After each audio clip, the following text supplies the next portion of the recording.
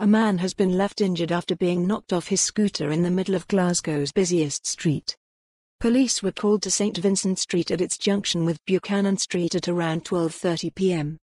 Shoppers rushed to the aid of the man, whose age is not known, as police closed off the street. Eyewitnesses noted the man lying in the middle of the road with his scooter close by. Hundreds of Christmas shoppers were on the Style Mile this afternoon during one of the country's busiest Saturdays. The victim's injuries are not yet known, however police do not believe them to be serious. Police have now closed St Vincent Place at Queen Street, and are diverting traffic to George Square.